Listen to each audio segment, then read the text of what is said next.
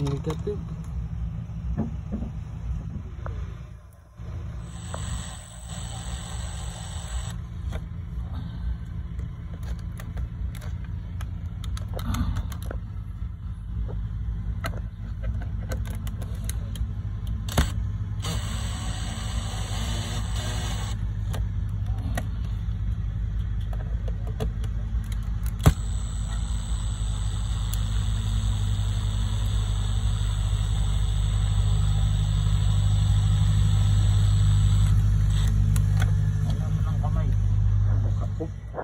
Ito.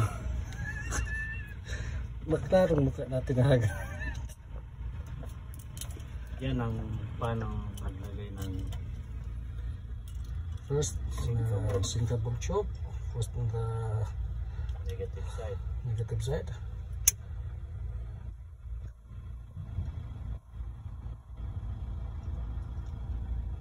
Tayo mo na yung ano.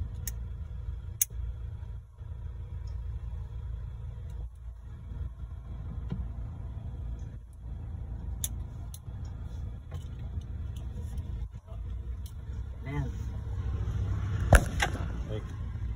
Dito mo yan o. Ayun, ano?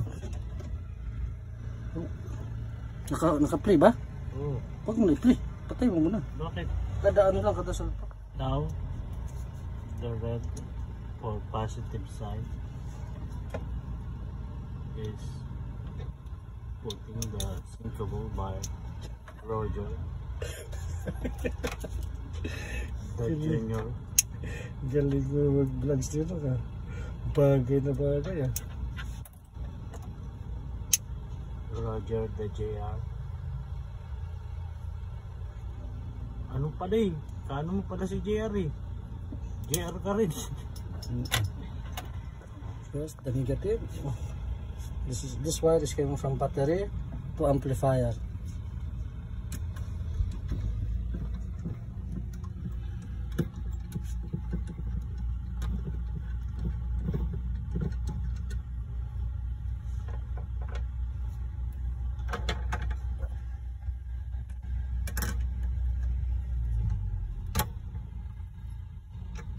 Use Allen wrench for tightening and loosening.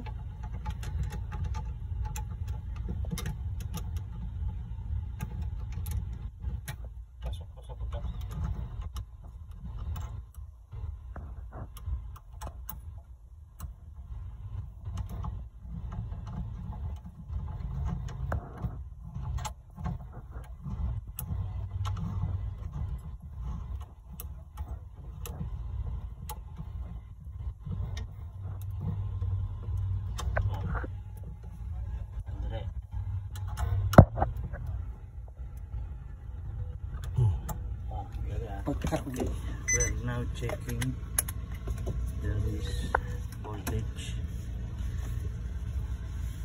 on wire. Ayan.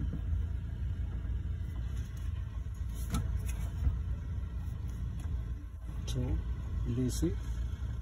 Let's check the voltage.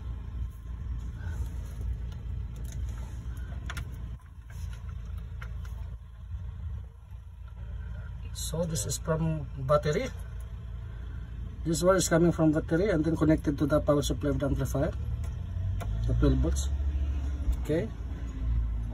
So lagay mo dun sa negative ay positive. And then use this 47 ohms resistor for charging. Let's charge first the capacitor before we will. Tingnan mo kung ilang volta yung capacitor muna mamaya.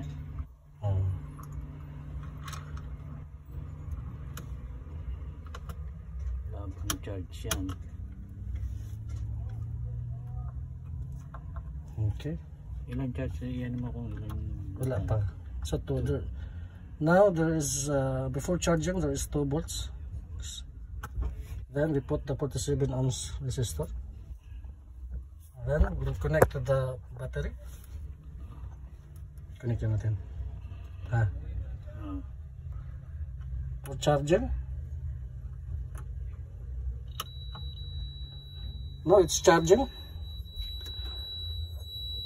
As we can see, the light here. Yung bibitawan na. Now continuous charging. Running. Voltage. 8, 7.9. So until it would reach to 12 volts. Now, before we will use this capacitor, let's charge first for the charge to 12 volts.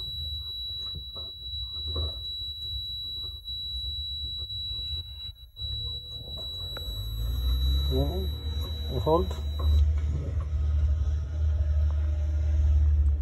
Ang camera.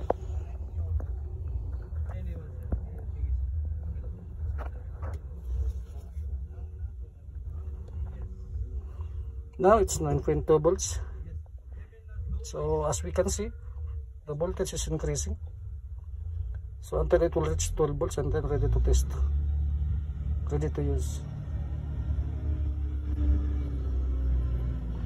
So let's wait for it to reach 12 volts. It's 9:45, 9.45. So still not reached to 12 volts. It should be 12 volts or more. More or less 12 volts. And then here in the LED display for the capacitor, it's 9.2 here. And the actual testing for the clock multimeter 9.45, 9.45. Mataas? Oo. 9.2. Kanina pa yan. Ito nga gamitin mo. Ito kanina tumataas.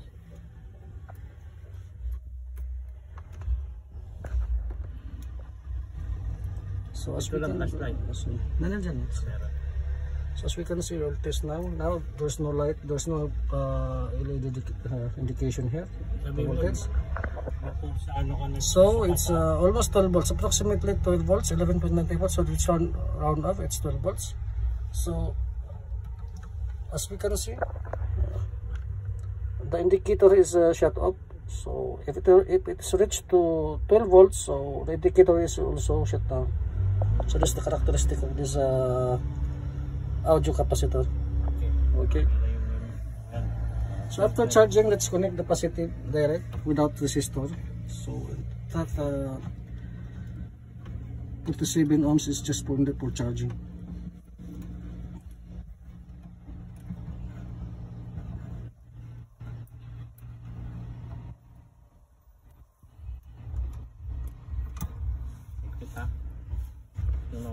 Then let tight so it's not losing.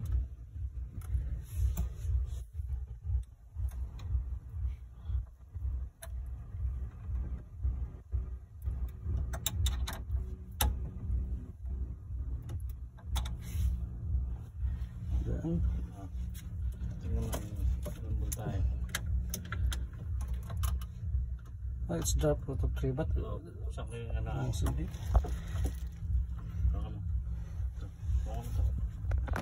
kasasabog ha.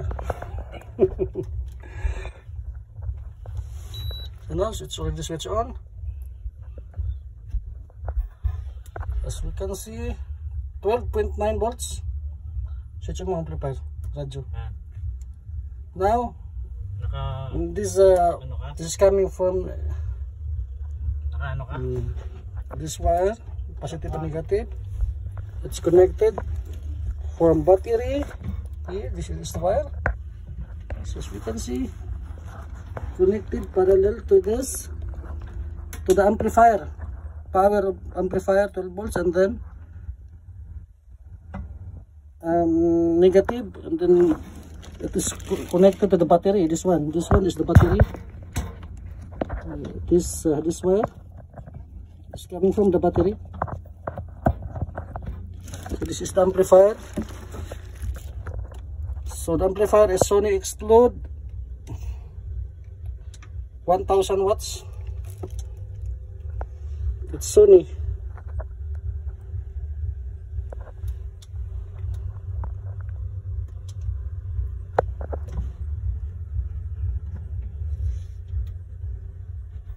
Labas na ako?